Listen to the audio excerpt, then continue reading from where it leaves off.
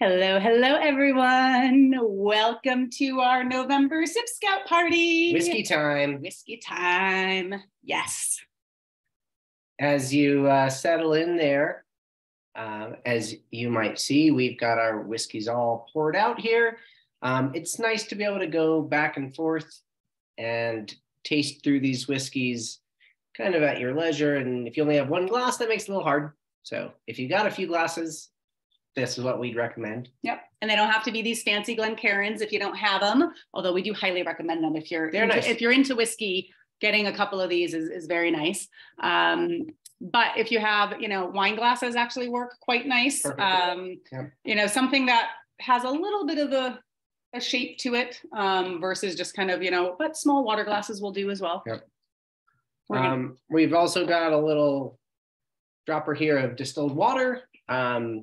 Getting to add a little water while you're trying through these whiskeys can really change the profile of them and maybe illuminate some things that you didn't realize were there before. It can be kind of a revelatory experience. So we'll give people a couple of minutes to settle in, join, and then we're going to get started. I'm going to put our tasting order in here so you can get set up like we are.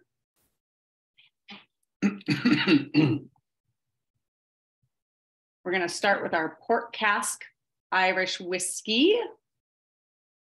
Oops, I'm spelling whiskey wrong. Need my glasses. Then we've got a pretty fun thing that we're excited to kind of talk with you guys tonight about. This is the American Single Malt from Boulder Spirits. That's going to be the second one that we're tasting. And then we're going to follow that one up with our Baby Blue, the corn whiskey from Balcones. And then we will move into Fort Mosé, the bourbon. Need a little accent on Fort Mosé. They look good work. It always takes me like 3 attempts at the ASCI code. Where's everyone joining from tonight? Feel free to unmute yourselves, chat with us a little bit while we're getting started here. And then doubled and twisted. And last but certainly not least are the Roundstone rye from good old Catoctin Creek. Yes. So that is the order we will be tasting in tonight. We would love it if you would chat with us back, and you can do that on the chat. We'll be keeping an eye on the chat here where I just put the tasting order in there. Nice to see the SipScout box over there. We're excited for people who have it. There may be some people joining tonight who don't have the SipScout box. We had quite a few people register, so they may be joining a little later, and that is totally okay. You can pour yourself whatever you have on hand as well and join in on the fun and get teased and learn a little bit about what we're drinking here. And tell all your friends, just because they don't have the box doesn't mean they can't tag along with their, a few fingers of their own favorite whiskey and just chat with us about whiskey or next month. Mixology. Holiday mixology, yeah. While we're waiting for people to get here, next month is a holiday mixology class, and we are very excited about it. We actually just got our kit together. Maybe we'll give you a little preview later tonight. But we're going to be making 3 different super festive cocktails and enough for 2 people to share. So there's going to be 2 cocktails of each. So that'll be a fun way to kick off the holiday season and learn how to make some fun festive cocktails that you can make throughout the rest of the season. Yeah, definitely. Yeah, we're excited about these for sure. All right, let's get started. I like to reward people for being on time and not punish those who are here for waiting for people who are joining a little bit later. So let's get started, shall we? Indeed. All right. What we're going to do tonight is we're going to walk us through, Evan's going to walk us through some. We're going to walk us through. Yes, but he's our professionally trained here. I've just learned a lot being part of his life. So we're going to walk you through some tasting techniques. We're basically going to teach you how to taste whiskey like a pro, dare I say. And the reason we do this is not to necessarily teach you to be a pro, to get you to like change careers and go and be a whiskey steward or anything like that. But really we do it so that you have better odds of finding and discovering whiskeys that you love in the future. The better you can taste through things, understand your own palate, explain to someone else what you like about it, what you don't like about it, the better you're going to be able to navigate this wide world of craft whiskey. There are so many craft whiskeys out there today, and find ones that you love. So instead of being someone who simply, says, I'm a bourbon drinker and sticking to bourbon. Instead, you can say, you know, I really like whiskeys that have notes of kind of cereal and less of the vanilla and like the cinnamon and more of the cereal. And that's going to help people who know a lot about whiskey lead you to all sorts of different things, maybe bourbon, maybe not bourbon, right? So it helps you kind of get out of those not stereotypes, that's not the word I'm looking for. Yeah, just kind of repetitive kind of natures that we all fall into those traps of, you know, this is the whiskey I like, this is the whiskey I drink, and I'm set, I'm good with that. Yeah. And, you know, the exploration is something that we really espouse to be one of the main reasons that we wanted to start SipScout, so that you can explore with us, because we love doing it. And we find that a lot of people might just need a little bit of a nudge once in a while. And, you know, especially with something like whiskey, you know, going and tasting through several iterations of kind of the same thing really helps to delve deep. And it helps to illuminate a quote by William Faulkner, which is that there's no such thing as a bad whiskey. Just some whiskeys are better than others. Exactly. Exactly. And we always like to tell people too, you know, if there's anyone on the call today who's like, you know, I really love bourbon, but I don't like rye. We also like to say, you just haven't found the rye that you like yet. So persist, persevere, keep trying them, keep drinking. I promise you there is one out there for your palate, because again, the range is wide.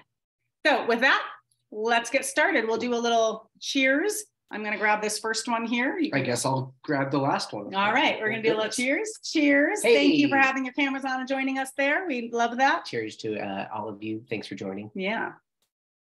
And so we're doing this too, to go ahead and dive right in and just take a sip. We're going to talk a little bit about all the proper steps, but we don't want to hold you back from drinking your whiskey. Sometimes we forget to say that. Very much so. So yeah, as we go through these tasting techniques, don't feel like you can't take a sip because we haven't gotten to the sip step yet.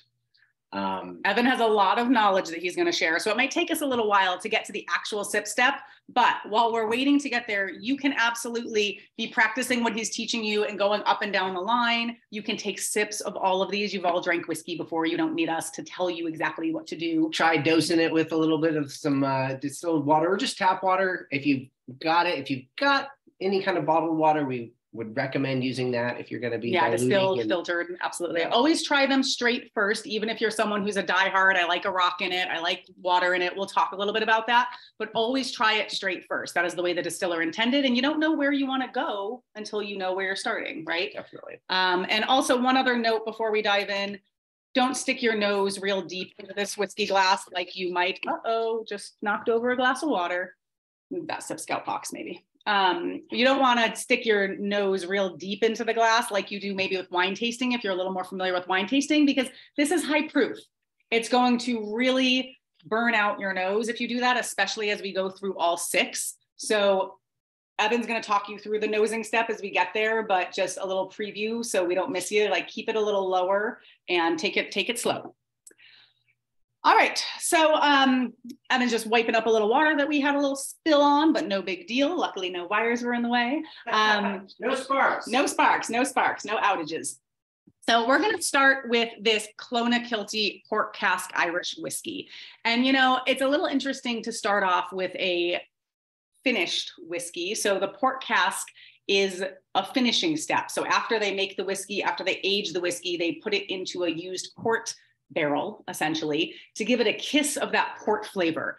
And so people who know whiskey might be like, really, you're starting with a port cask finish whiskey? The reason we're doing this is because Irish whiskeys actually tend to be a little lighter, a little easier drinking, a little often lower ABV. This one is lower proof as well.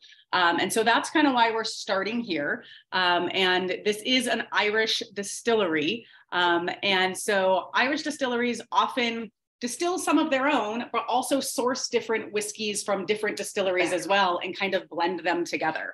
And so this is kind of an interesting one for us to start with here. Clonakilty, I like saying their name. Clonakilty is great. I believe they're on the southern coast of Ireland, and something that is an interesting kind of element to note when it comes to coastal distilleries, and this is not an uncommon thing at all in Scottish distillers, especially the ones in Islay and the outer coastal regions of Scotland, is that they can sometimes incorporate a little bit of a distinctive briny characteristic, frankly, from the sea kind of mist filling into the distillery, which are, distilleries by and large, the rick houses where the barrels are kept are open air. And so the sea air can get in there, and it essentially is going to breathe this salty sea air in and out of the barrels for the course of the 3, 4, 7, 12 years that they're aging. This one has just a wisp of it. I do feel like the sweetness of the port cask that it's finished in kind of covers it. Mm-hmm. But there is this kind of, it's more ethereal, and then it's definitely something more, I think, that you catch on the nose. It's not really like you're tasting salt water, or like, broth or something like that. Yeah. So our tasting techniques to get started there are first, there's a little gnat flying around here. Yeah, so, initially when you begin to evaluate a dram of spirit of whiskey, you start with the visual inspection of it. And especially if you have these all poured out in front of you, you'll notice that not only is this one lighter in color, but as we go through these steps, as Suzanne was saying, it's also lighter in flavor and in mouthfeel and texture. The visual inspection can give you a little bit of a clue as to how long it was aged in wood. The longer it spends in wood, the more color it's going to pull from the wood. Think of it like brewing a cup of tea. You put the tea bag in there for a minute, you get a little color. You leave it in there for 5 minutes, you get a lot more color. That same process is going on as the whiskey sits in the barrel. And then additionally, you'll notice in some of these, actually, I feel like none of these are particularly cloudy, but sometimes you can find like a cloudy opacity to whiskeys, which is an indication that they have not been chill filtered. Now, it's hard to say if these have or have not been, because generally the cloudiness that you see is only visible at a certain temperature. Yeah, absolutely. And we often like to say, a lot of times the cloudiness, the unfiltered, scares people away. So if they're, looking at something in the store, deciding what to buy, and they see something that doesn't look pristine and clear, that often makes them think maybe it's not as high of quality and walk away. But actually, now that you're in the SipScout know here, that actually I would say lean in. When you see something that's a little cloudy, that usually gives you an indicator that they're filtering it less. And when you don't do chill filtration at all, or when you filter it fewer times, what you're doing is you're leaving a lot more of those like heavy esters in there, those oils, those things that give flavor. And so it's actually, but it's very hard to do. And it's hard to do well. And that's why it's something that craft makers do. And also, as Americans, we've been taught to think that pristine, crystal clear is beautiful. And, that's one of the American ways. And so now, though. Lean into those cloudier. And if you see something that says unfiltered, like that's interesting. That means they're really standing behind the flavor that comes through there. And, and also on the flip side, when you see some of those vodkas out there that say 8 times filtered, 12 times filtered, that's not a good thing, right? They trick you because the bigger the number, the better is like a common thing that we all think. But actually that just means they're stripping out tons of flavor. They're stripping out all of that flavor, and that's not what you want. One last thing with the visual inspection, you can also look at the viscosity. And you often hear this talked about a lot more with wine, but as you kind of roll your tumbler around, your glass around, you'll see the way that the whiskey kind of beads up and cascades on the outside of the glass. The legs. The legs, yes. The legs is probably the most common term for this. The tiers, church windows is kind of a fun one. That can give you an indication of the overall alcohol percentage and as a result, the viscosity. So, or I guess probably switch that around.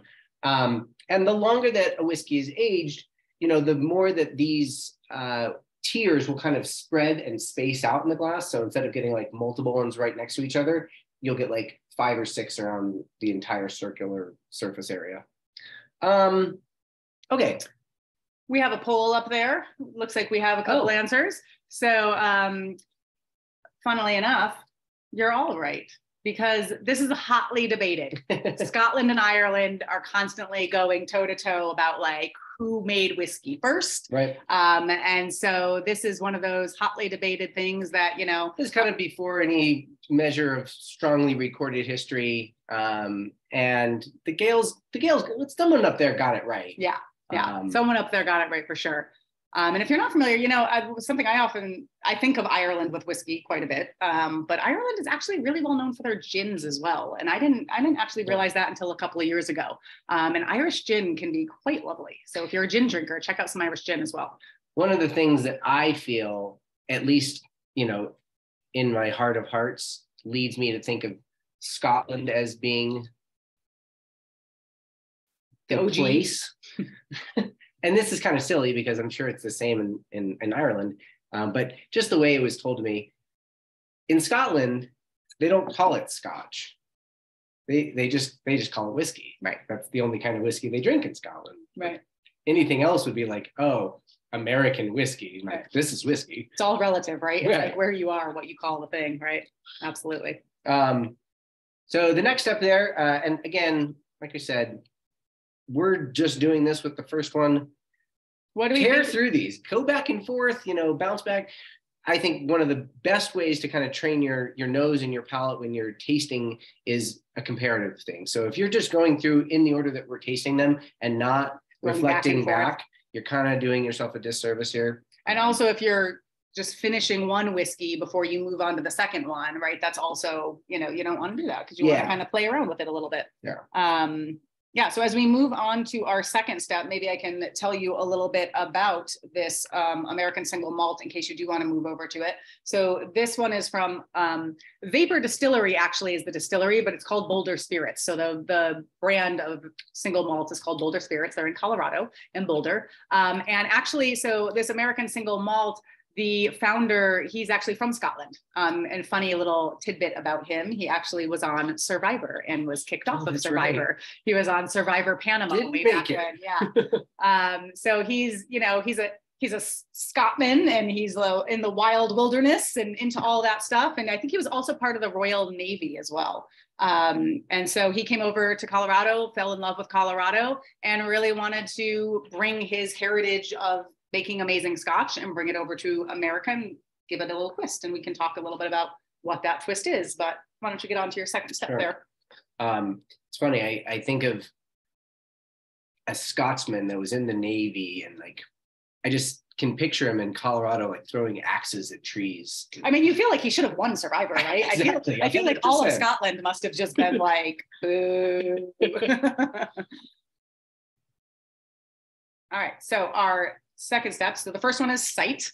They're all S's. It helps that you remember all of them. So the 5 S's. So see it visually, your sight step, and then smelling it, or sniffing it. And I generally like to remember it with the word sniff, simply because it helps me remember to think about smelling the way that a dog smells. Think about how a dog kind of like, they put their nose in the ground, like, and they kind of move around and do the little like sniffs. The reason they're doing that is because they're sniffing in and sniffing out very quickly. And when they blow out of their nose, they're adding humidity. And when you add humidity to something, you can see sometimes when Evan does this, it kind of fogs up his glass. But when you breathe out, you add humidity. And when things are humid, you can smell them more strongly. So, we live in Arizona where it's very dry versus someone who lives in Florida. The smells are very much more pungent in that humid air. And so adding some humidity as you're smelling and sniffing like a dog, in, out, in, out, in, out, helps you find those aromas that might be hard to find. Kind of a fun, brief aside, little tidbit. Every year that they proctor the exam to become a master sommelier, it's hosted, of all places, in Houston, Texas.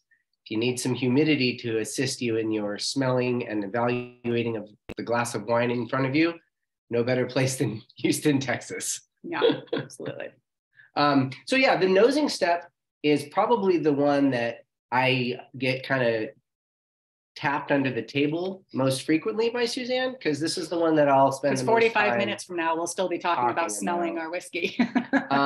But it is a pretty fascinating step. It's the one that is the most revelatory in the tasting experience. It can tell you the most of all the steps about what might be going on in that whiskey. It helps to illuminate the source material that's used to make it, what type of grain is in your whiskey, the aging technique, how long it was aged, not only, but also the barrel types that were used to age it. The proof is something that you'll begin to kind of recognize, especially if it's really hot. You'll get to actually feel that. And moreover, your sense of smell is unlike the other senses in your body. It's a chemical sense as opposed to a physical sensation. And as such, it accesses your brain in a different way. And it actually bypasses most of the frontal lobes and goes directly into your memory. And so your ability to access memories via smells and access smells via memories kind of goes in both directions. It's pretty remarkable the way that that works. Yeah, when we've all walked into a restaurant or somewhere and you're like, oh, that smell, it reminds me of excellent, and it's just like, it transports you. Yeah, you're back in your grandmother's kitchen and she's whipping up a whatever. Now, the thing about smell is it's one of our senses that we don't use actively very often. We don't often go around blind smelling something and saying, what does that smell like, right? We don't do that very often, but it can be trained. So you can get better at this. And I am living proof of this. When I first met Evan, I was like, smells like whiskey.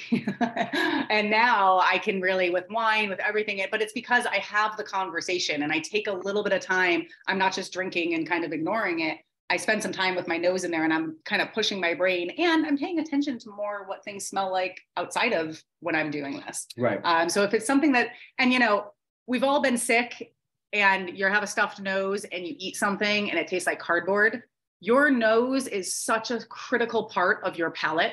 So if you're not spending a little bit of time with your nose in your whiskey, your nose in your wine while you're drinking it, before you're drinking it, you're actually kind of robbing yourself of the full experience flavor-wise as well. So that's one of the reasons Evan likes to spend a lot of time here, because if we can teach you one thing tonight and you walk away with one thing, have a little smelling conversation. Have a conversation with your drink. Yeah. And frankly, that conversation, I feel like from maybe someone who's just kind of getting into this idea, the best conversation to have is a focus on three kind of elemental components of what you might be perceiving with regard to aromas. And they are the primary aromas, which are the types of grains that are used in this particular whiskey that is in front of you, as well as how heavily malted or toasted or cooked they are. Sometimes it's not at all, sometimes it's very strongly. Secondary aromas, which are aromas that come from the fermentation process, the type of yeast that's used. Sometimes that can influence and create some interesting aromas, as well as the distillation process, where you're making the cuts and separating the stuff that's literally going to make you blind if you drink it from the really heavy pinus, resiny, tar type aromas and flavors at the end of the distillation. There's a process during distillation where at the beginning of distillation, stuff starts to come off the still, and eventually you make a cut and you remove what are known as the heads. And then from that middle part, from that first cut to the second cut, you capture what's known as the heart. And that's really the best of the best. And then the remaining part is the tails. That's where all the kind of heavy, kind of stinky, off-odor tar type smells come from. Yeah. And then last but not least, the tertiary aromas. These are aromas that come from the aging process. So once it's done distillation and goes into barrel, the flavors and the aromas that come from its time that's spent in the barrel are what you're going to get in the tertiary aromas. So just trying to pick out one thing distinct that you can kind of put your finger on, even if it's not with a lot of confidence, in each one of those three kind of categories is a very simple starting place to begin that conversation and like have a measure of comfortability in talking about whiskeys and what you like and what you don't like. I'm going to share just briefly here something else that's very helpful. And this is a whiskey aroma wheel. And you can find these all over Google. You just whiskey aroma wheel. Yeah, this is very helpful. So having something like this in front of you, and initially just trying to stay within the center part of the circle and just recognizing something that is that a fruity smell or is that a floral smell? Those are kind of close. That's why they're close together. Floral is also kind of close to grassy. That's why they're close to each other on the circle. So kind of go around that circle and find the initial category, and then push yourself to make a step into the next outer ring, and then potentially even into the third ring. So, starting with something like fruity, but then pushing yourself to say, well, that's more citrus than perhaps, like a tree fruit, like a pear or an apple. And in fact, I think it's more like a grapefruit than it is like an orange. And then heck, see if you can decide whether it's grapefruit zest or grapefruit juice or grapefruit candy, or if it's ruby red grapefruit. This is really how you get good. It infuriates me, don't get me wrong. So I always feel like I'm so proud of myself for picking out like, oh, I get cherries in this. And then Evan is like, is it stewed cherries or is it baked cherries? Is it ripe cherry? Is it the like golden cherries or the red cherries? Is it a Luden's cough drop? Or is it cough syrup? And I'm like, isn't cherries enough? I'm proud of myself for getting cherries. It sure is. But it is like the more you can do that, the more you can find things in your whiskey and enjoy it and like just understand why you like this whiskey so much versus why you don't like this whiskey. And it's really fun as well. So it helps you slow down and enjoy your booze a little bit more slowly. We'll put the link in the chat here so that you can download that PDF that includes this whiskey aroma wheel here as well, because like I said, it's something that I find to be quite helpful, even though I've been doing this for a decade plus. Yeah, absolutely. Does anyone want to share what they're smelling in either of the first couple of whiskeys? Any give us some thoughts if you any smells coming to life? You can throw them in the chat. You can unmute yourself. and then we'll play a little game called Dance Monkey Dance, where we make the certified sommelier tell us what he's smelling in it. Let's see if I can't pull this up here for you. Yeah, so this whiskey spelling, while we're seeing if anyone will be brave, but it's not brave because there's no wrong answer. Like whatever you smell, especially with smells, it's tied to your memory. If you've never smelled something before, you're not going to be able to find it in whiskey, right? So it's personal. Oh, go ahead. What you got there for us, Bob and Gus? We thought that the port cask had a mapley aftertaste, a little secondary maple, almost maybe even bordering on Mm-hmm. honey. There was a nice sweet flash, after swallowing the backwash. It's funny, when I stuck my nose in it, when Evan was talking about the smelling steps, I was really pushing myself to try to find something. And I thought maple too. And I thought so that's interesting that we both came up with that. That must mean we're right. It's the port overtone. Yeah. Yeah. But I would also say that to an extent, not only is Irish whiskey relatively light and like more floral and less kind of earthy, woodsy, it does tend to be a little bit sweeter to my palate in general as well, maybe even without the port cask influence. I feel like when I just think of, a standard Jameson or Bushmills or something like that, those tend to show on the sweeter side for me. I think that the port for me comes in with like a little bit of like almost like a pruniness. Mm-hmm. Mm-hmm. Well, don't they have a wide array of, is it all light? Is that, don't they have some heavy, Guinness kind of whiskeys? Yeah, they do. And I would just say like, generally a characteristic. As a standard, unless you're getting into, a Jameson that's 21 years old or a Napanog Castle that's 15 years old, they tend to show lighter, a little fresher. Yeah. It's kind of similar to how people often say like bourbon tends to be sweeter, rye tends to be spicier. Like that's not true of all bourbons and ryes, of course, but generally. Yeah, and stereotypes exist for a reason in some ways. Sure. Yeah, for better, for worse. Where's this? I'm still looking for the whiskey. I'll find it. Okay. Don't worry about it. And then the whiskey spelling, this one's a fun one. This is one that so it is actually, one person got it right there. The spelling of the country, if it has a name in the E, then whiskey has an E. If this name of the country does not have an E in it, Japan, for example, they do not spell whiskey with an E.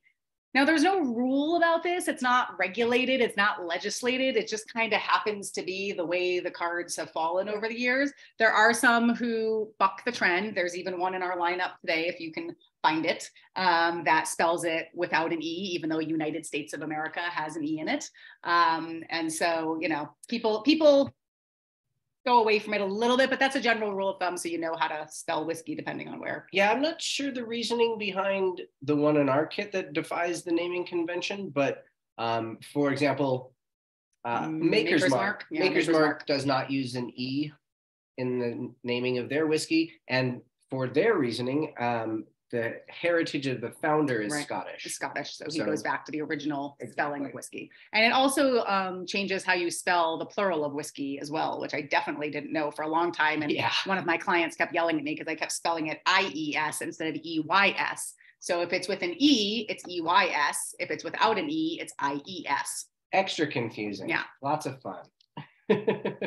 Grammar, spelling. Whee! This is all in Evan's wheelhouse.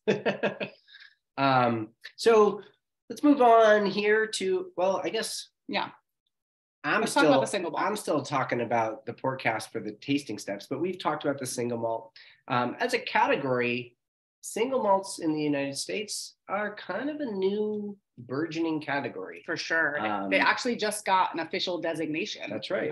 As American single malt now has kind of regulations and rules about what an American single malt can be. Yeah, the same way that there are governmentally imposed restrictions on the necessary requirements to label your whiskey as bourbon whiskey, there are now similar requirements to label it as a single malt whiskey. Very similar to the restrictions that are in existence in Scotland for a single malt whiskey. One of the main differences, though, is the aging regimen. In the United States, they don't have the same aging requirements and restrictions that they do in Scotland to be labeled as a single malt whiskey. And I think it makes for a little bit more of an expansive category, and a little bit more of an opportunity for the distillers to explore. Yeah, really. Absolutely. How many people, when they think of Scotch or single malt, when you say single malt, people think of Scotch. I guess I can't see people's hands, but I'd be curious if your brain goes to peated or smoky when you hear that. That's a good point. Yeah. Because I feel like a lot of people, is there a reason the E rule does not extend to the Texas? Yeah. You found it. You found it. You found our exception in the lineup. Yeah, they, we looked into this. Did they have a rationale, or was it just like, we buck the trend, we're Texan, like we do our own thing? To my recollection, there is no Scottish heritage in the three founders lineup backup. Yeah. But you think that there could have? I think there might have been. Doesn't recall. And maybe just because that's the reason that Maker's Mark uses to omit the E. We'll talk a little bit more about Balcones, but we really love them, and they are as Texas as Texas can get, and they really do like to celebrate, Texan and like all that. And so our theory a little bit is that they just like to buck the trend, honestly, and they just like to be like, we're doing it our way. And honestly, a lot of the original, well, I guess not. I guess that's not true because Ireland spells it with an E. I was gonna say some of the OGs of whiskey. Right. That was one of my so it's a little bit of a mystery, but they do buck the trend for sure. You want to talk about how this is Scottish in origin, this single malt, but American in style? Yeah, so I mean, Scottish in origin in the extent that like you don't really see a lot of single malt whiskeys being produced in the United States. Most of the whiskeys that you see being produced here, by and large, use a mash bill, which is the recipe essentially. Yeah, the composition, the comparative percentages of the grains that are used to make it. To be whiskey, it has to be 100% grain based. Mm-hmm. And for a single malt, it's all malted barley. And barley is just not a very commonly grown grain here in the United States. So most of our whiskey is using other grains, not barley, which is why single malts have not been. Additionally, a single malt has to be all distilled in one distillery in one distillation by one distiller. It's kind of similar to the requirements for something that is labeled as bottled in bond in the United States, without the proof restrictions and I think the distiller restrictions. Anyway, there's some interesting components about the American single malts that are coming on the scene right now, because very few of them are peated the way that most Scotch whiskeys are. Although a few are, especially using the Pacific Northwest, they have some peat bogs and some like up there. Right. Up in Seattle. And that yeah, area. Westland Distillery is one that's doing an American peated whiskey that is very fun. They are sadly no longer craft. They sold recently to a bigger company, but yeah, there are some interesting peated ones. Boulder Spirits as well. Boulder Spirits does a peated one as well. Yeah, you're right. So the influence of peat moss in the production of Scotch whiskey is it's used as a fuel source to toast the barley in the malting process. The kilning. Yeah, the kilning of the barley so that it kind of caramelizes the grain and actually releases the sugars so that it can ferment and become alcoholic, is done using the only fuel source that they had in Scotland. They don't have big forests there. Yeah. The highlands are just rocks and moss. And so they would harvest these peat bogs and let the moss in the peat bogs dry out. And then that was their fuel source. And the smoke from that, very distinctive, especially because the peat moss is damp when they start working with it, and so it kind of almost like smokes. It's extra smoky. Yeah. And so that's where you can get very smoky Scotches and single malts, but you can get ones that don't even really have barely any of that kiss of smoke. Right. And I think this is a great example of really what you get as the grain characteristic of barley without any influence of other grains and without the influence of the quote unquote taint of peat moss, of the smoking process that you see in Scotland.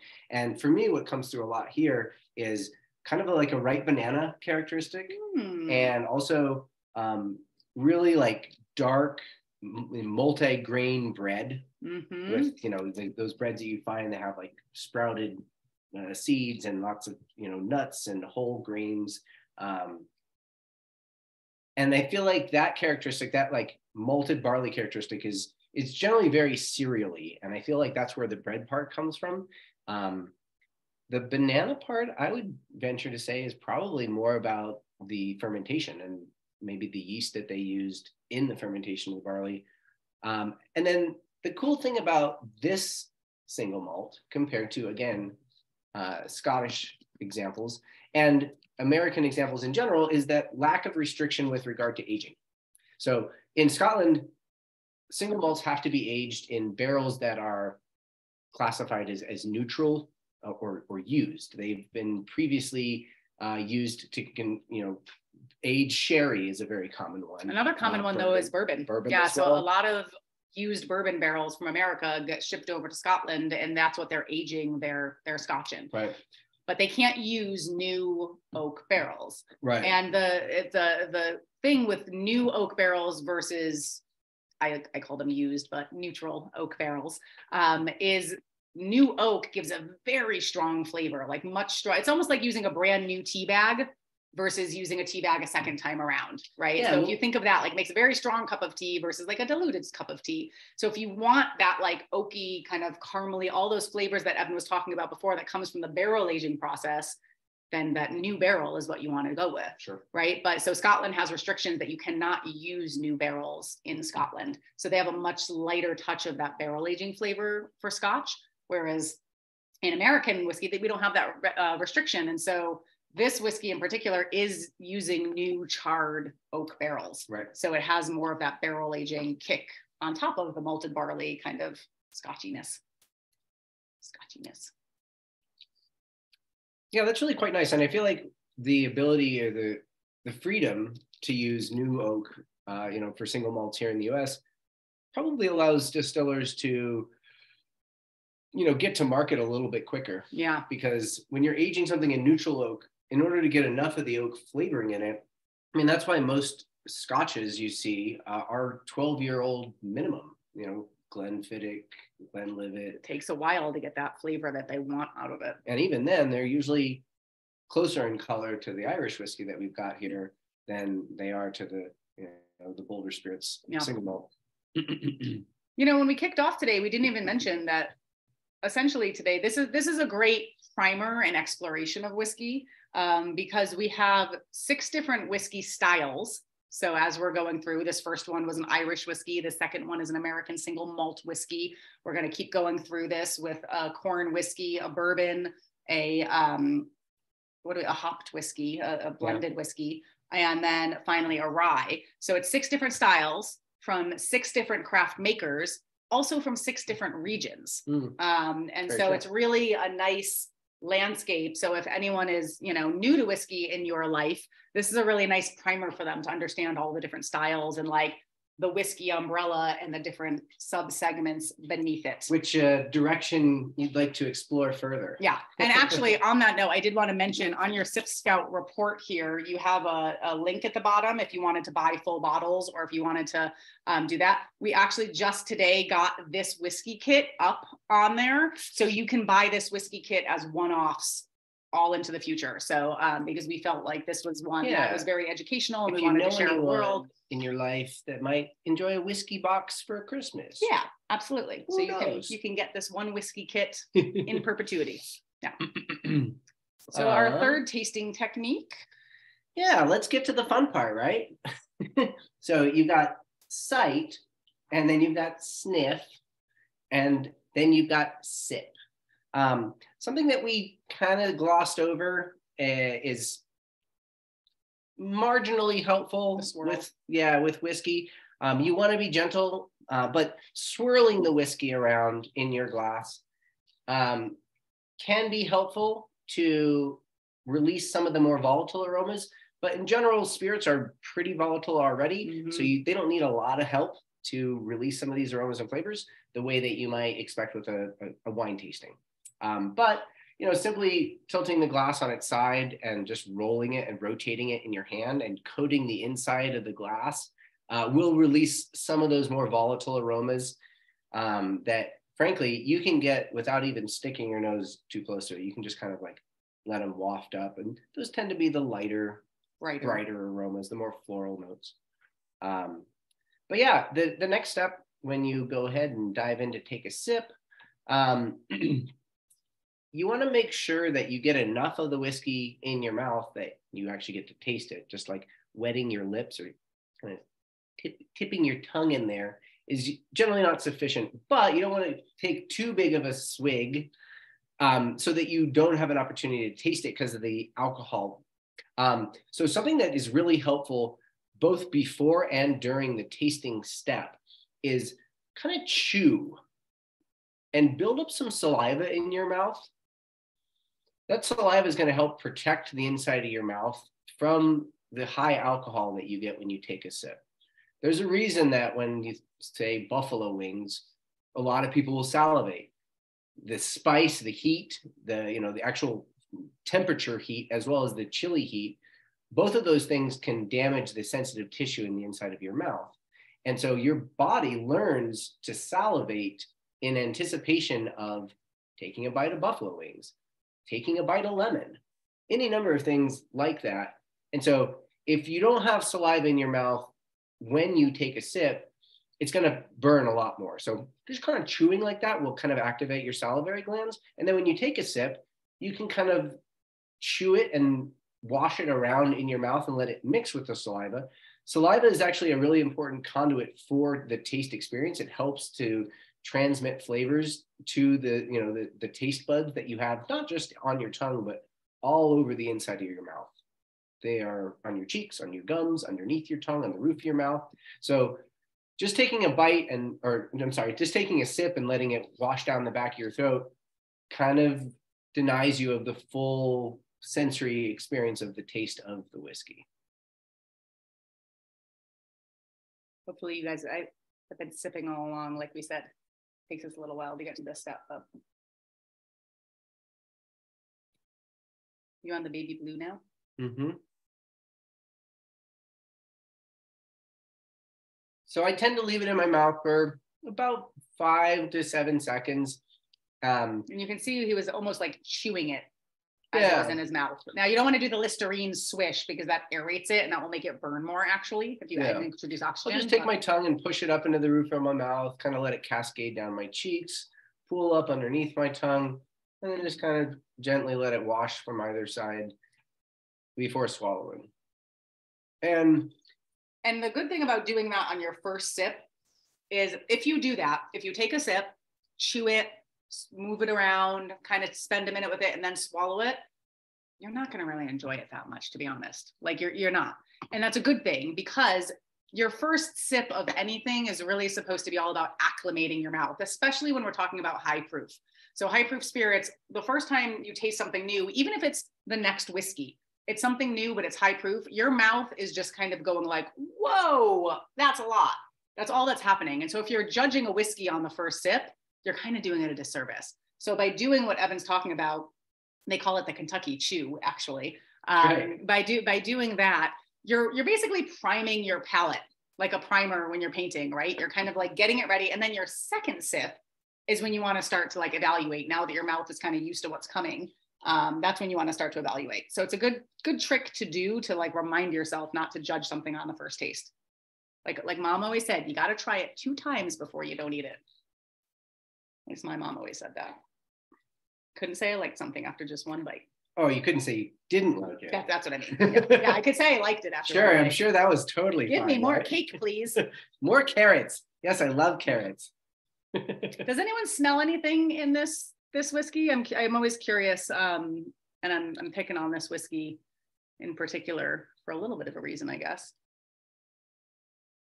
I guess because I just hit me in the face with it.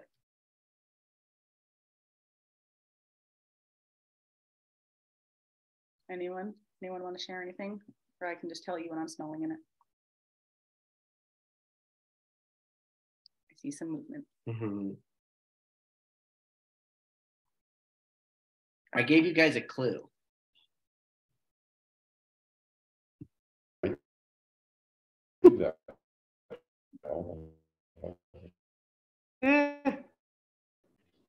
The odor's a little like white grapes. Oh, like grapes. Did you guys comment on your estimation of flavor and overtones and stuff? Sorry, you're kind of cutting out there. I got peed out of that one. You got peed out of the baby blue? Okay. Mm-hmm. No longer grapes. I'm talking about taste. Could you comment on your estimation of the different overtones? I'm be curious to compare them to mine, because I got a little peaty hit off that. Sweet peat, but not like some of the other peaty stuff I've drank. Yeah, this like one. Glenmorangie is like having a peat in your mouth. I said it wrong, didn't I?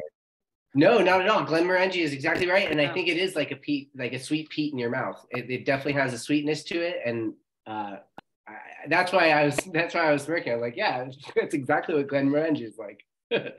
I don't feel like I get as much of the peatness to it, but I also feel like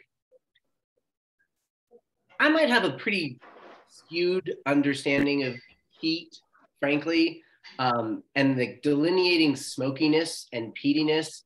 And also, I don't really like those kinds of whiskeys personally, so I don't find myself drinking them a lot. But I do get sweetness in this, and I do get, I mean, it's a corn whiskey, but my God, it smells like cornflakes. And that's kind of a gimme, I guess. But like cornflakes that have been sitting in. Yeah, the aroma is real sweet. Like sweetened condensed milk. Like if you ate your cornflakes with sweetened condensed milk, that's what this would smell like to me. So for me, what this often smells like for me is an aged tequila, like a lightly aged tequila. And that's what I was alluding to there in the chat. You guys smell that? Almost like a reposado. Yeah, it always gets me. And we've had other people at some events that we've done in the past kind of comment on that as well. It's a little sweeter to me tonight than it usually is. I like that. Yeah, I don't mind it either. Yeah, no, I don't either. Reposado is a good one. But now I'm back.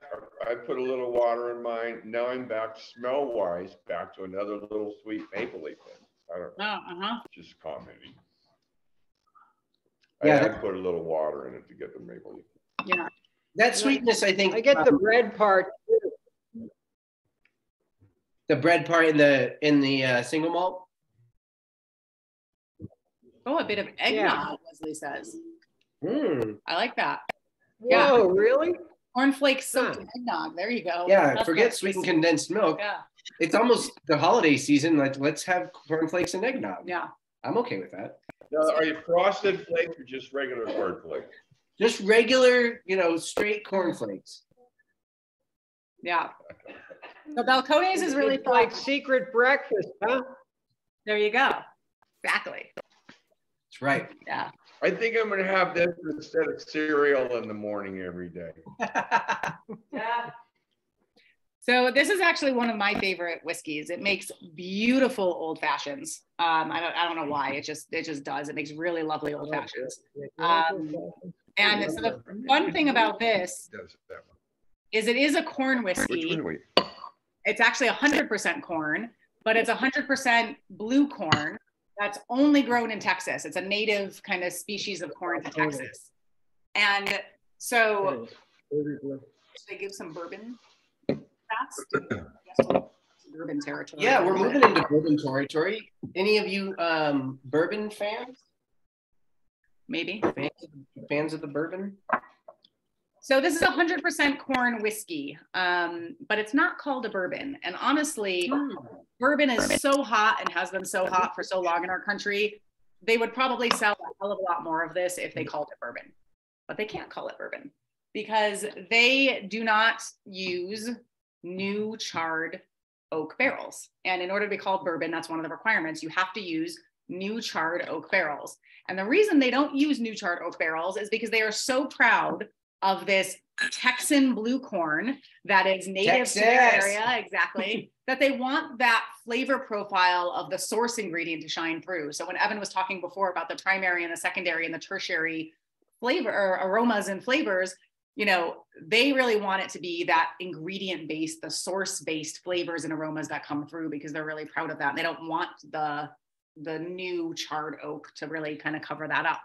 And so it's a really fun kind of contrast to bourbon. And, bourbon is going to be our next whiskey that we move into, to think about just what that corn base can deliver and what that can give to a whiskey. And this, I think it showcases it beautifully. Yeah, and it's a nice kind of follow-up to the American single malt, which is, a single grain, the same way the corn whiskey, the baby blue, is a single grain, but it kind of highlights what the influence of new oak can do in the single malt, and then neutral oak can allow for, maybe, with the baby blue, and really kind of letting that, as Suzanne was saying, the character of this unique and I guess in some ways revered by Balcones strain of blue corn to take center stage. Yeah.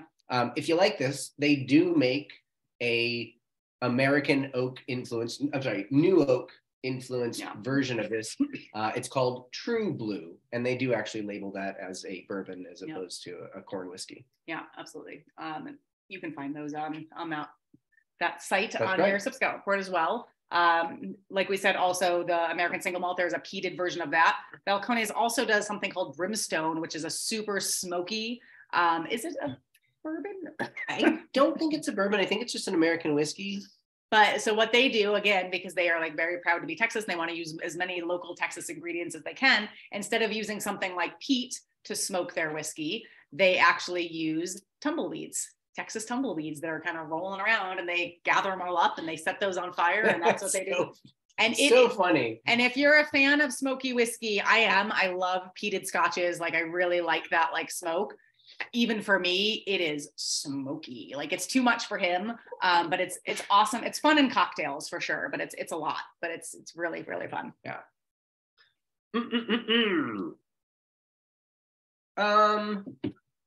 What's next? I guess we should tie in the savor, the corn whiskey to the bourbon whiskey. Yeah. So the bourbon whiskey, the next one in the tasting there, our Fort Mosé 1738 bourbon, is the one bourbon in our lineup, which, as we were pulling this together, we were like, I kind of feel like we need to have more bourbons, but no, we'll do it. We'll do a bourbon tasting. We'll do a bourbon tasting. Don't you worry, we got you. It'll be fine. Yeah, it'll be good. But we did want to highlight bourbon because it's a pretty important whiskey in our country right now. And honestly, when we highlight bourbon in most of our kits, they're very rarely from Kentucky, funnily enough. It is odd that we don't have more of those. And I think it's partially because all the Kentucky bourbons have been gobbled up by big brands. Big brands. Yeah, there are very few, you know, it's probably pretty expensive to start a distillery in Kentucky these days. And so there are very few like still independently owned small craft guys. I mean, there are some. But also, I think a lot of the Kentucky bourbons, most of you are likely familiar with, whereas we like to find bourbons from all over. And so this one is actually made in Florida. Mm-hmm. Yeah, this is from West Palm Beach, made at Palm Beach Distillery. And the name stems from a kind of an interesting part of American history. Yeah, for sure. There was a small town in Florida. It wasn't Florida, but oh, that's right. This small town in Florida is where quite a few Blacks settled after an uprising in, I believe, North Carolina. Yeah, in the Carolinas, that's right. Yeah, there was a slave uprising in North Carolina or South Carolina, and they kind of cast off their masters, and they were refugees essentially. They fled to this town, Fort Mosé. Yeah, migrated south and set up shop in Florida. Yeah, it was actually known. I think it's known as the first free Black town in the United States. Right, Fort Mosé. Right, and by like a U.S. like congressional decree, I believe. Yeah, right? Yeah, that's right. Or at least a Florida. It was in the mid 1700s or early 1700s. Right. And so the founder of this whiskey is an African American as well, and so he really has strong aspirations to be the largest Black-owned distillery in the world. Is like he dreams big, you know. And so he started out, and so this is really his first foray into whiskey, and he's partnered up with Palm Beach Distillery. And Palm Beach Distillery is female founded, female owned. They have a whole different line of spirits called Lost Harbor Spirits. And so he's partnered up with them to kind of work together on this. And so and they're getting they're winning a lot of awards. They're getting a lot of great press. And it's a lovely. Yeah, it's a perfectly delicious, basically exactly what I think you would like from a go-to whiskey. It really does. Bourbon. Yeah, specifically, but it does kind of check all the marks. I like it because it's not like cloyingly sweet. I find some bourbons like they've really embraced that whole, and maybe we should take a step back and make sure everyone's clear on bourbon versus rye versus whiskey, you know, but sure. Like, you know, so whiskey is the overarching category. There's Scotch, there's Irish whiskey, there's place-based whiskeys, but then there's also grain-based whiskeys. And so bourbon is defined as minimum of 51% corn. So it has to have at least 51% corn in its mash bill. The rest of it can be whatever grain they want. It has to be aged in new charred oak barrels, as we said before. It cannot be put in the barrel at anything higher than 125 proof, I believe. And it has to be distilled to no more than 160. Right. And it has to be made in the United States. That's it. And so that's what makes bourbon bourbon. And bourbon is known because corn, we just saw this with this 100% corn whiskey, the baby blue, that corn really lends a sweetness. You know, I mean, we have so much corn in so many of our things, high fructose corn syrup, all of this, right? So corn really lends a sweetness. And so that's where bourbon lovers tend to like it because it's a little bit sweeter. Yeah. Whereas rye has very similar criteria, but that 51% has to be rye, the grain rye. And so if you think of rye bread and that spiciness, when you eat some rye bread, rye tends to be spicier, right? And so that's where that divide between bourbon lovers and rye lovers tends to be like sweet lovers, spicy lovers. We tend to like both of them. We really like high rye bourbon. So something that's called a high rye bourbon has that minimum 51% corn, and often it is close to that 51%. And then there's a large percentage of that remaining 49% that's rye. So you get some spice with the sweetness. So yeah, there's lots of different variations there. One last note with regard to tasting techniques, since we don't want to forget the last one. The last step after you take your sip and after you kind of swirled it around and swished it and done the Kentucky chew, is the step of savoring. After you swallow or spit, whatever final S word you want to use. The way that the spirit lingers and persists in your mouth is a pretty good indicator of the overall balance. And balance is one of the best ways to make a determination with regard to quality. A well-balanced spirit, a well-balanced beer, a well-balanced glass of wine will have characteristics that are in harmony. You know, it might be highly acidic, but it also might be sweet. And something that's acidic and sweet both kind of mellow each other out. That's why sweet and sour chicken is such a popular dish at Chinese restaurants. And so looking to see how the whiskey, after you've swallowed it, continues to taste like it did when it was in your mouth after it no longer is a really good indicator. And sometimes you'll taste whiskeys that you will continue to taste as they were when they were in your mouth for 30 seconds, a minute and a half. Yeah. Is not an uncommon thing. And being mindful of that and being attentive and continuing to enjoy the experience of the tasting long after you finished the taste is kind of the final step in evaluating and appreciating whiskeys. Yeah, and we always really like to encourage people to, you know, especially as you get more into whiskey, wine, whatever, you know, to differentiate between quality and preference, right? So a lot of times when people are new to things, they'll just be like, oh, I don't like that. That's awful. That's bad whiskey. That's horrible. And that's not necessarily true, right? Like the two things don't always go together. Something can be something you don't like and is disgusting to you and really displeasing to you, but it can be a high quality product and it can be made well. And that's where this final step of savoring helps you differentiate between that a little bit, right? We've all taken a sip of something where you take a sip and it like breaks your neck a little bit and you're like, oh, what just happened like a minute later? That's usually like something's out of balance. The quality is not quite perfectly there, right? And so differentiating between like a high quality product, like not for me, you can have that conversation with a distiller, right? You can say to a distiller, like, you know, this isn't for me, but I can tell it's beautifully made. Like, thank you for sharing that with me. But like my palate, I tend to, and that's where what you're learning tonight here will help you. I tend to like things that are more like this and like that and like this. Then you can have that conversation without insulting them and just being like, oh, I don't like that. That's gross. You know, and so that's what we're always trying to encourage people and to at do. The same time, you know, if you don't like red wine and someone pours you a glass of wine that's red and it could be a $200 bottle and, you know, you still might not like it. Maybe that will be the red wine that opens your eyes and opens your mind and your heart and your soul to red wine. But just because it's a very high quality example doesn't mean you're necessarily going to like it, and vice versa. Absolutely. I mean, it's really kind of delightful finding something that you quite like and frankly isn't that well made because, gosh, it's probably cheaper. Yeah. Yeah, there's a nice differentiator there for sure. And we always encourage people to play around with that a little bit and, you know, really, really think about it. I need to re-up my water. Do it. Another kind of corollary there is a lot of people think, you know, age means quality. So the one everyone's just talking about, price and quality. So a lot of people are like, if this is a 200 bottle of whiskey, it must be good. That's not true, right? That's not necessarily true. There are plenty of cult things. I mean, we've all heard of Pappy Van Winkle, right? High quality, very well made, great. I've had plenty of whiskeys that I think are much more delicious than Pappy Van Winkle. I am never going to spend that amount of money for that. It's just not for me. I don't understand the like hubbub about it, right? So it doesn't necessarily have to go hand in hand. And the other one, especially with whiskey that you hear a lot about, is age. A lot of people think the older the whiskey, the better.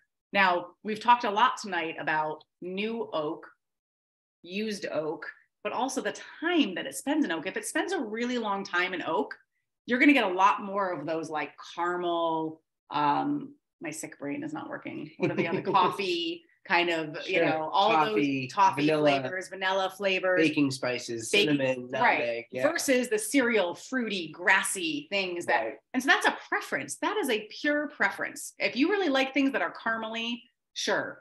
The older, the better probably for you. If you really like things like this baby blue that is fresh and bright and tastes like corn, then you don't want a lot of age on that. That doesn't necessarily mean older is better. Yeah, that's a pretty great comparison too. Those two in the middle, the baby blue and the Fort Mosé, going back and forth. And if you have a preference, if you can kind of drill down and realize one way or another, if it's because of those more prominent baking spices that you're getting in the actual bourbon that are coming from the use of new oak, Or if you're enjoying that kind of more like floral, kind of grassy, cereal, grainy characteristic from the baby blue, that's really helpful the next time you're picking out a bottle of whiskey at the local bottle shop. Yeah, absolutely.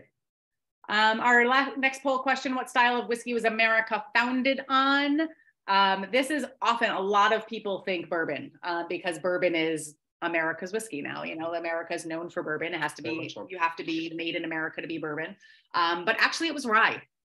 So rye was our original, like, yes, all right, they got it, good. Yeah, rye is what was predominantly grown, especially in New England, Maryland, Virginia, those regions. That is the grain that was grown primarily. There wasn't a lot of corn being grown at the time. I mean, even at this time, even today, the climate corn there, is in the Midwest. You need, a little bit warmer weather for corn, and where we first settled in New England, that wasn't grown there. Rye flourishes in that colder climate. You can grow it there. Yeah, and so the interesting thing is, if you go to a cocktail bar nowadays and order a whiskey cocktail, 80% of those whiskey cocktails are made with bourbon, honestly. Sure. And so people think that all of these cocktails are designed for bourbon, but all of the classic cocktails, all of the old school cocktails, old fashions, Manhattans, Sazeracs, like all of these things, they were designed for rye. The recipes were created based on rye whiskey because that is what it was. So we encourage you to, rye will be our last one. We're slowly but surely getting there. But when we get to the rye, try cocktails with rye. Even if you feel like you're not a rye drinker of like sipping whiskey, cocktails with rye are really fun. That spice coming through. Yeah. Hi, Jay. Thanks for joining. Glad we're still here hanging out for you. Let's see. So we've got the Fort Mosé and the corn whiskey here as a nice comparison. What do you guys think between the baby blue and the Fort Mosé, since they're technically kind of both dancing around the bourbon cornland world? They're in cornland. Any preferences? Hi, guys. Hi, Jay. Hey, I was drinking a little bit last night. I couldn't resist. I had to do some prep work. That's okay. Like there's plenty here to take an advance, foray. Yeah. What did you learn? What did you like? What did you dislike? Any thoughts? I did like. Oh man, I'm trying to remember which one it was right now. It was a lighter one that actually had a little bit of crisp to it. We have the Port Cask Irish whiskey is pretty light. And probably the baby blue. And probably the baby blue Balcones. Yeah, it must have been the baby blue then. Yeah, but I had a little sip of each one before I, because I was looking at it yesterday and I was all ready to do the conference tonight, or I'm sorry, last night, and then I was like, oh, it's not going on. And then I looked at the schedule and I'm like, oh, it's tomorrow. So hey man, you can dive into these boxes as soon as you get them. Sometimes that's hard to wait. Yeah. Wesley, it's a Fort Mosé hands down versus the baby blue for you, huh? You need to try them out. We do side by side. It's really remarkable how people can like just one or the other. I like them both. Have you gone over how to properly go in and sniff a whiskey? We did. We sure did. Yeah, what's going on over there? Well, did we miss a whole whiskey? Because we still have the rye and the twisted hopped whiskey left. That's what we're getting to next. That's next. Doubled and twisted is next. So dive on into that. Did we miss the Roundstone rye altogether? Yeah, that's going to be last. Oh, maybe we're just behind. Yeah, we were just talking about rye. We're keeping you on your toes. Okay. And Terry, the S's, the procedure, quote unquote, site. This one is optional, I would say, with regard to spirits. Swirl, sniff, sip, and savor. Yeah. And we would even say the sniff and swirl can go in either direction. A lot of times it's like, I like to sniff it before I swirl it to get a clean, like without any agitation, what do I smell? Then I swirl and then I sniff again. So you can even kind of play in there and get 7 in there a little bit but the swirling is a little bit more with wine and go back and forth between all 5 of them the entire time we're tasting. Yeah, frankly. So can you talk a little bit about the water opening it up? I mean, I've been hearing that for years. Sure. Of course. How much water does it do? All whiskeys?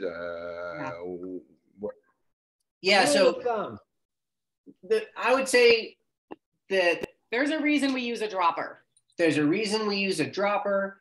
There's a reason that you want to use distilled water, if at all possible, bottled, purified water, if not tap water as a very much of a last resort.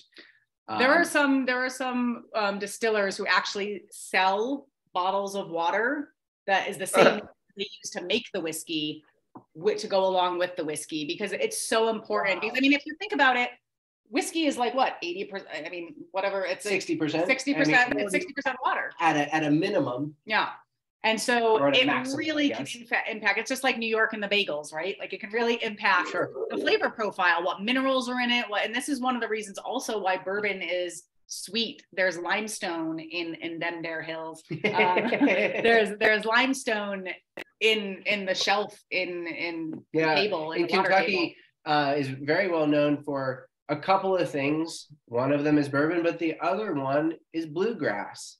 And the bluegrass that grows there is a perfect source of energy for the horses that run in the Kentucky Derby. Yeah. And one of the reasons that it thrives there is because the water that's used to grow the bluegrass is filtered through limestone.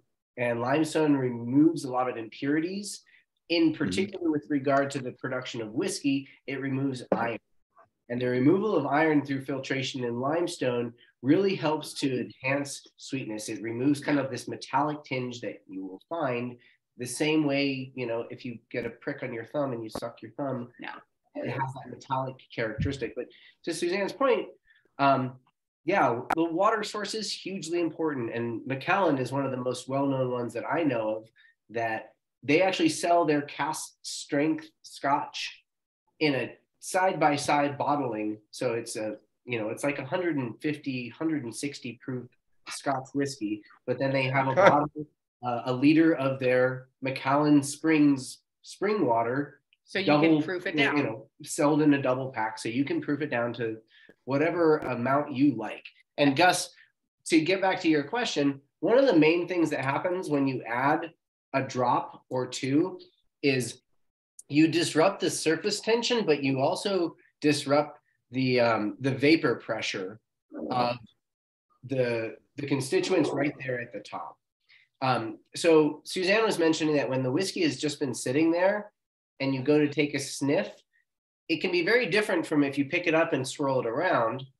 And what happens is the volatile aromas, if it's been sitting there a while, they kind of waft right out of the glass. The less volatile aromas sit right on the surface of the whiskey. But does the flavor dramatically change, or is it just? It can. I think it can. It's like when I've decanted wine, the taste has been dramatically different. I mean, should I expect maybe some to be dramatically different? Yeah, I think it can, but that's one of the reasons we actually use a dropper, because we would recommend like adding 1 drop, giving it another taste, adding 2 drops. You can use a little spoon to do it too. Adding 2 or 3 drops, adding 4, and at a certain point, you're going to kind of break the whiskey, and it's going to be too much water for the whiskey, and it's just going to taste like watered down whiskey. Mm-hmm. So you want to do it slowly, but it especially can really dramatically change the flavor profile, I think, of high proof whiskeys, because sometimes those high proof whiskeys, all you're getting is that burn, and you can't really get past the burn. And so it allows those flavors to come through. Yeah. And so it's and some of these last few are higher proof. And so, playing around with that, and, there's whiskey purists out there who are very much like, you should only drink whiskey straight. You're not a real whiskey lover if you don't drink whiskey straight. That's bullshit. It is just complete and utter bullshit. And that's just like, they're snobs, and they're missing out on a big element of it. So you play around with it, and it can change the flavor quite a bit, I think. Like there are some whiskeys that I'm like, I don't really like this. And then I add a couple drops of water and I'm like, oh, damn, that's good. Like, yeah. And ice too. Ice can make a big difference. We would suggest if you're going to play with ice, drop the ice in for a minute, swirl it around, and then pull that ice cube back out. You want it to drop the temperature a little bit. You want it to add a little bit of water, but you don't want it to like water it down. Yeah, you don't want to let the ice cube fully melt in there. Or use a really big rock.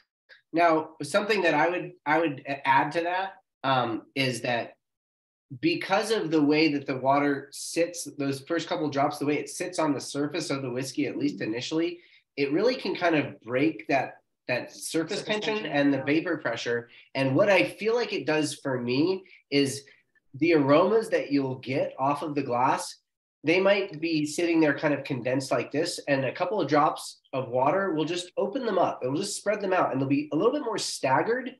And I feel like your nose can be a little bit more adept at finding them because you, instead of trying to find them in this much space, you're finding them in this much space. Yeah. So it not only changes the flavor, it changes the aroma as well. Yeah. And for me, I feel like one of the main reasons I like adding water is because of that expansion of the profile. Yeah. No, that one, it's hot. Thank you. Yeah, I heard someone back there say it's hot. If it's hot, add a little more water, add a little bit of ice. That's the perfect time to do that. Absolutely. 100%. Yeah, So I always add a little bit of water if it's like a super high proof. I like my proof around 100 or something. Yeah. Sure. Yeah, and I don't think any of these are over 100, Jay. Yeah, I don't think so. I think I can't. Yeah, I always enjoy like the under 100 proof whiskeys. After that, it starts to like hit you right there and not let go. And the people question sometimes, like, why are some of them so hot? It's like you can't even taste it. The reason why distillers choose to do bottle or barrel strength and kind of whiskeys that are like really like high proof is because essentially they want you to be able to play with it to get it to exactly where you want it for your palate. And also because higher proof whiskeys tend to perform better in cocktails. They show up a little bit more in cocktails. They don't get lost with the other flavors in there. So if you have a really high proof whiskey, try it out in cocktails. But then also the distillers want you to proof it down. They want you to play with it and get it to exactly where you want, because if they proof it down for you, you can't proof it back up. You can't get it back up to a higher proof, right? So there is a trend going on right now with distillers really like releasing some things at much higher proofs than they used to. Yeah. So this next question sets us up very nicely for, Indeed. I guess I kind of planned that, but the timing worked out well. So yeah, all whiskey starts as wort. And wort is really the yeast, the water, and the grain. That all mixed together is called the wort, right? I think that's right. Yeast wort, could be bread. It's fermented though. Yeah, once it's fermented, the yeast starts to ferment it, of course. Yeah, so that fermented. And so really what that is, when you have yeast and water and grain, barley, primarily often, fermented, that's beer. And so really all whiskey technically starts as beer. Now, the difference is a lot of whiskey starts as very unfinished beer, a beer you would never want to drink. It has no hops, it has no filtered barrel aging, it has no filtration. It would just be like the most rudimentary, like way back in the day what beer was kind of thing that just didn't taste very good. And arguably, beer and dough are pretty much the same thing. It's just fermentation or, the rising of the dough, which is frankly fermentation as well. Yeah, very close. It's really just the ratio of grain to water, I guess, between dough and beer. Yeah, and so Charbay Distillery, and full disclosure, they are a client of ours. They've been a client for a little while now, but they weren't when I originally discovered them, actually. And so they actually really, all of their whiskeys, they make them from finished beer. So they partner with Bear Republic. Bear Republic Brew. I'm like, oh my gosh, I'm blanking. Bear Republic Brewing. And if you've heard of Racer 5 beer, our Racer 5 is a very popular IPA, especially in Northern California. It's a very well-known brewery, but they basically take kegs of their Racer 5 beer, their Big Bear Stout, their beers, and then they distill it. And so Marco's, the distiller there, his belief is, distillation, what that's doing, distillation is it's just concentrating your original ingredients. Right. So if you're starting with something that you wouldn't really drink and concentrating that flavor, that's not making something as good as if you start with something delicious that you would drink and then concentrating that flavor. And so that's his philosophy. Good in, good out. Exactly. So that's his philosophy behind all of these. Doubled and Twisted is a blend of 3 different whiskeys, essentially. So it is it's their Big Bear Stout whiskey. So they make it from a stout beer, essentially. It's The also Pilsner, right? their Pilsner whiskey. So one of their Pilsners that they turn into a whiskey, and then basically a single malt whiskey. And they barrel age those for, I think, at least 4 years, each one of them. And then they blend them. And this, before they were even, this has been my favorite whiskey since I founded the Crafty Cask. I continue to try lots of whiskeys. It lives in my decanter. I've turned lots of people onto it. I love this whiskey. She's gushing. She's glowing. I'm biased. I'm totally biased. But I'm really excited because for years I've been doing this with the Crafty Cask and talking about Doubled and Twisted and telling people about it. And this is the first time we've gotten it in a kit and we've been able to send it out to you. Very true. So we are so excited that we get all of you to try my favorite whiskey of all time. You should cheers with that because that's your jam. Cheers. I mean, I like it too. So Yeah. I'd love to know what you guys think of this because I love it.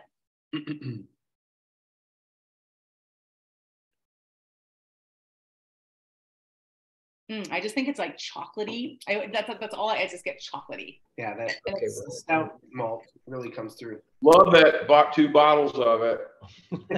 All right. Yes. Yeah. And your dad bought 2 bottles of it.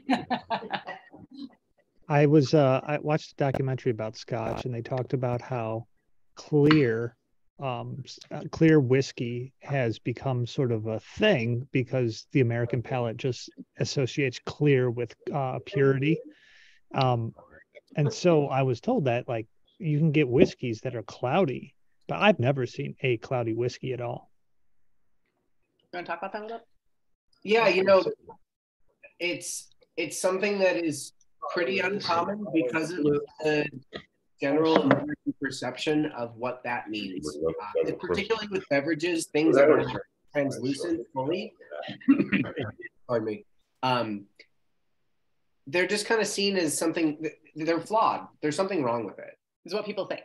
Right. Yeah, exactly. But in actuality, at least with regard to distillation, and I would say in many ways with wine production as well, the lack of filtration that allows for a completely like translucent and not necessarily clear, but not opaque, not cloudy, is stripping out a lot of the vital flavors and characteristics, fatty acids, esters, aldehydes that contribute a lot.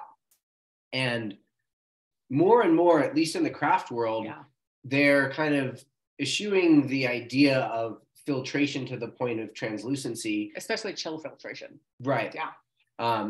And chill filtration is probably the most egregious with regard to stripping things out.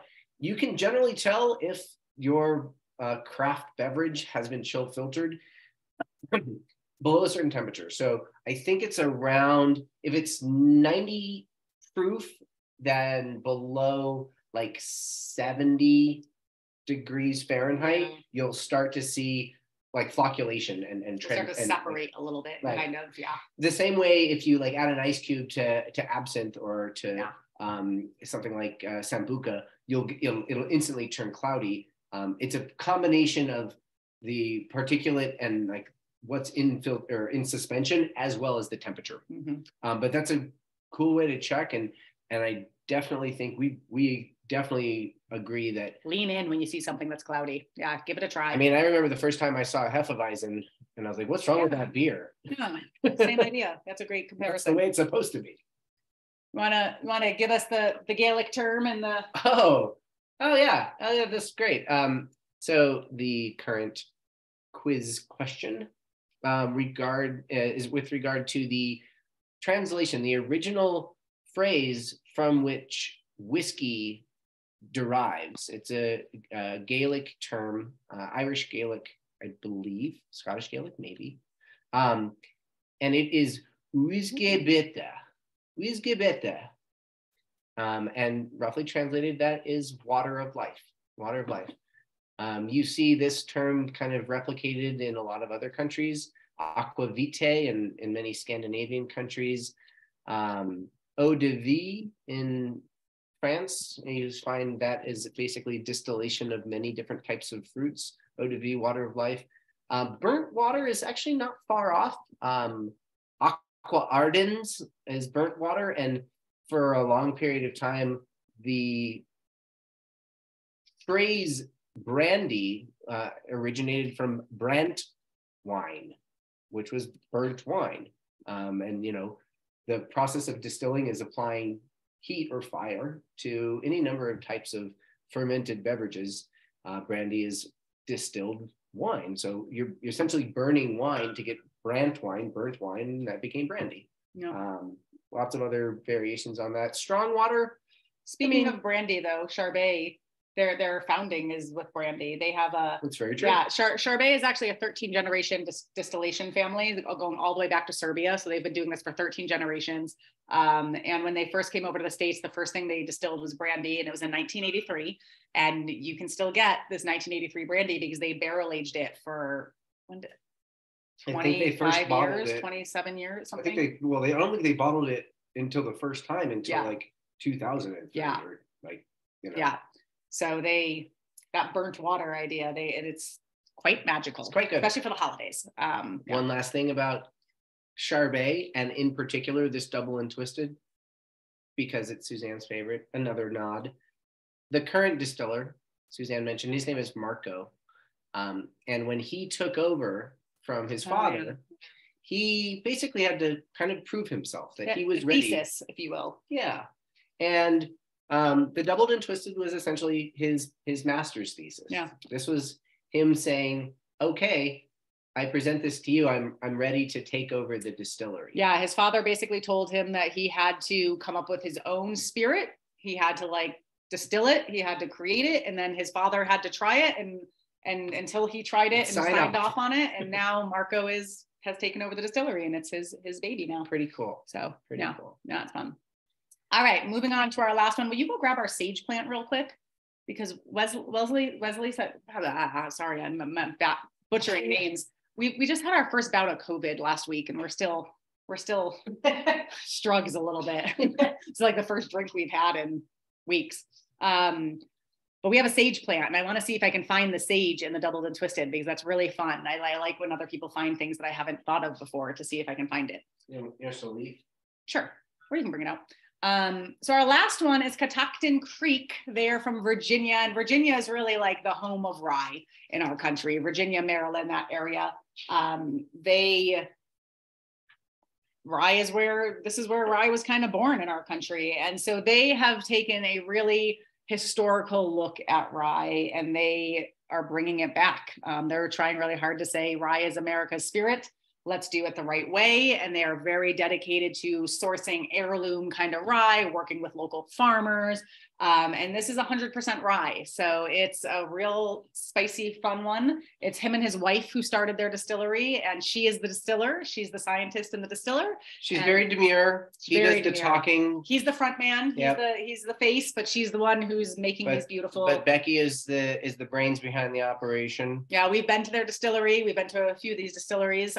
And this is the distiller's edition. So essentially what they do is, as they're making their Roundstone rye, which is their flagship rye, she every once in a while takes 1 out of every 10 barrels, swirls it away to the side, and says, there's something about this barrel that I really like what's going on here, and I want to, check it out for a little while. Right. And so every I think they said that goes every 5 or 6 years, they'll go and collect the ones that they've kind of put aside, and pull out their tools, their equipment, and compile something, and if they like it, then they bottle some of it. Yeah, and they don't necessarily bottle all of it. Well, and this is single barrel. These are single barrel releases, and it's only, like we said, it's 1 out of every 10 barrels that get the distiller's edition. So it's really fun, because it's not only are they really focused on rye, but this is the distiller's kind of baby favorite, whatever the case may be. Evan's intrigued too. Yeah, very much. We just happen to have sage sitting around here, and we haven't killed it yet. Yay.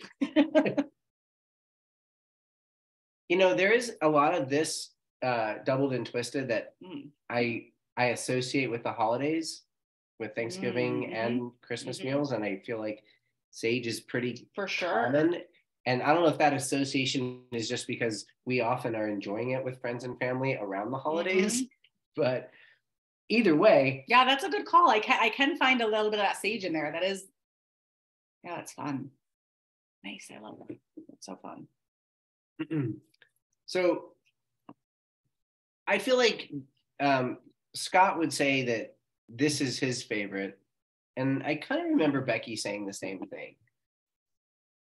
But that Scott tends to drink the cask strength more because of what we were talking about and the ability to kind of adjust it. This is 92 proof though. Right. But the cask strength is hot. Fiery. Good question, Jay. Do you guys notice no, it's fine. Do you guys notice the difference between this whiskey and the rest of the whiskeys that we've tried so far? Do you get that like, ooh, spicy, that little like wake you up spiciness going on there? I definitely do. I definitely was like, oh, hello. Especially after drinking 5 other whiskeys for a little while. It's a departure. And, you know, I think that it's really neat because despite the relatively high proof, I think this is 92 proof. Yeah. And also the spice component, fun tidbit, brief aside, alcohol increases the perception both of sweetness and of spice. So if you have something that is, you know, 110 proof and it's a little sweet, it'll taste that much sweeter. And if you proof it down by adding some water to it, that sweetness won't be as pronounced. Which is another reason that distillers will decide to bottle something at 92 proof as opposed to 80 proof, because that alcohol enhances the perception, like I said, of sweetness and spice. So with rye, I think it's pretty neat that this is as smooth as it is, despite the fact that it's rye 100% and 92 it's proof. 92 proof. Yeah, I agree. It is nice and smooth. The color of it, you can really see too. The color is quite a bit darker than the other whiskeys that we have going on here.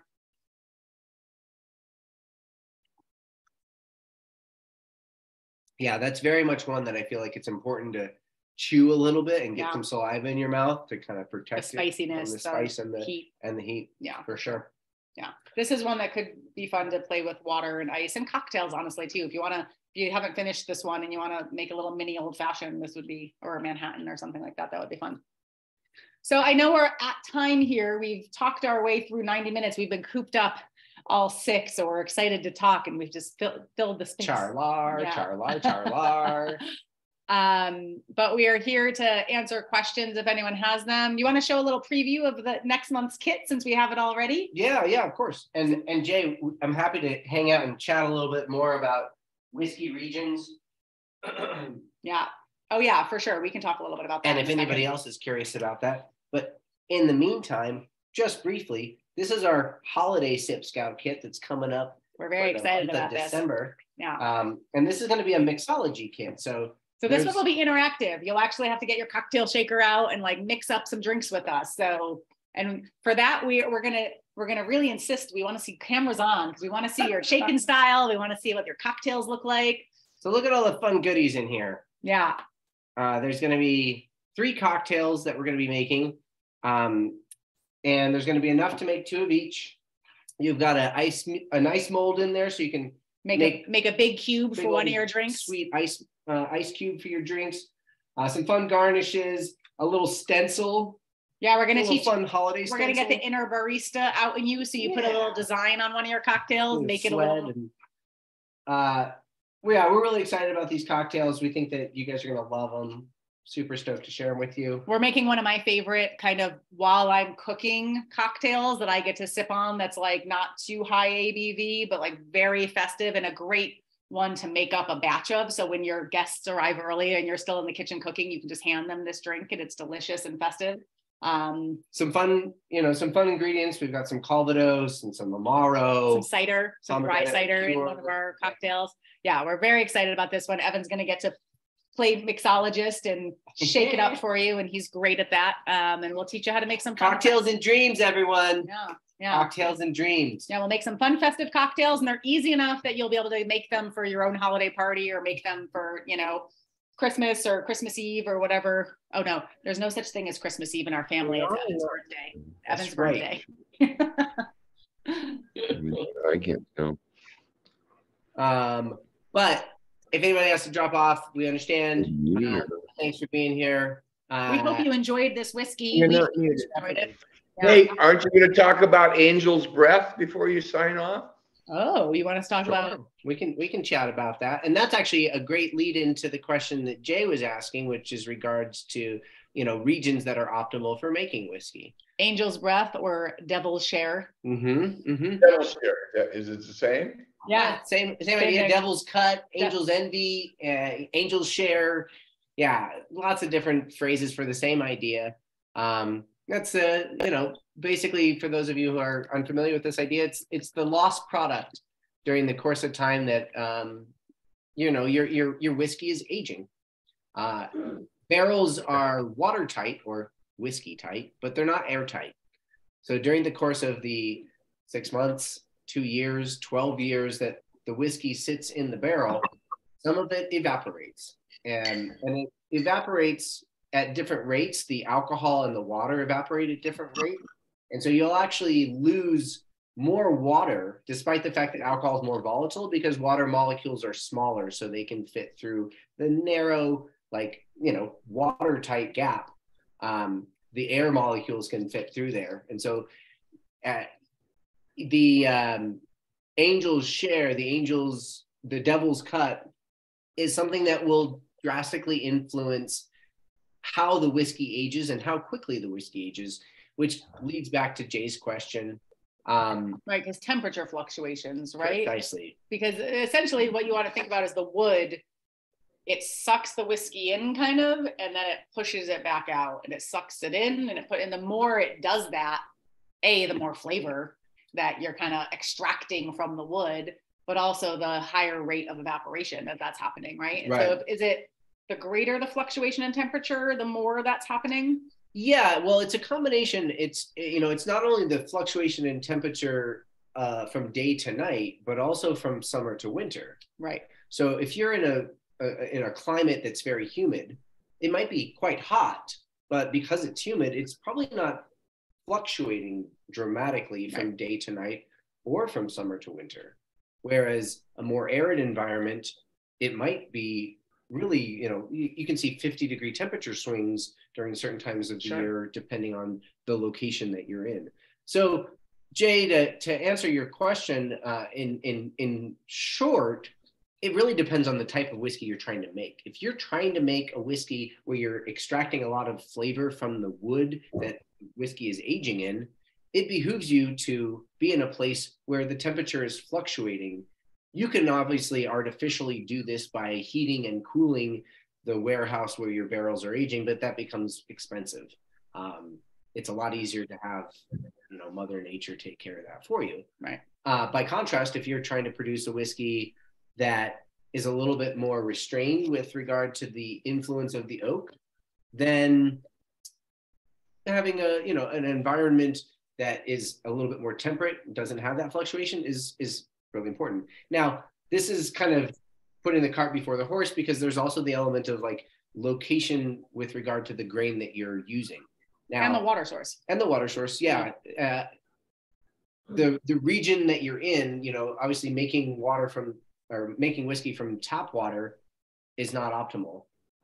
We talked a little bit about how the limestone under deposits in Kentucky help filter the water. There's other places in the country where that you find limestone deposits and the water that is being filtered the same way. There's also plenty of places that have natural spring water, which is very pure and very clean. The grain component, there are very few producers of whiskey that have anything to do with the growing of the grain that they use. So with regard to regionality, and the same way, having a vineyard site that grows very good grapes because of certain elements of the topography and the soil and the sun exposure and the precipitation, you don't really see that as much of a direct translation with whiskey. The grain that is being used to make whiskey is more of a commodity, I would say, than it's something that you can be very precise with. Now, that's not to say that all of them aren't. because, gosh, Roundstone Rye, the Sure. Catoctin Creek, Scott and Becky, they really are very much focused on rye that is exclusively grown in Northern Virginia. They're not getting rye from all over, New England and into the Midwest. And again, also with the baby blue, like this is Texas corn. Blue corn. Yeah. There are like maybe like a handful of examples off the top of my head, and I might be stretching to say a handful of producers that are making what you might call estate whiskey.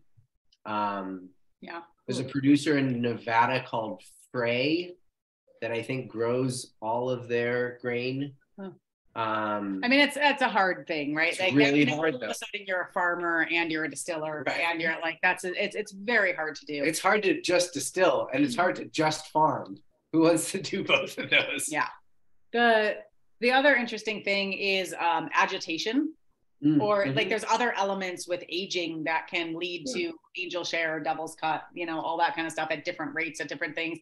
So there are some distilleries who actually send their barrels out to sea. And so they go out to sea and they're on the ocean, and they believe that creates a better whiskey, a different whiskey, some element. There's a distillery in Northern California that puts headphones on their barrels, like big Bose headphones on their barrels, and they have one barrel without any headphones and another barrel, like it's a control experiment, another barrel with headphones on it, and they have all different controls. They have lots of these. One is listening to Snoop Dogg 24/7. One is listening to the Nutcracker playlist 24/7. One's Led Zeppelin. One is listening to Led Zeppelin 24/7. And then they bottle them and they do blind side-by-side tastings, and hands down, every time they do this, the music barrels beat out the non-music barrels every time, and nothing else is different.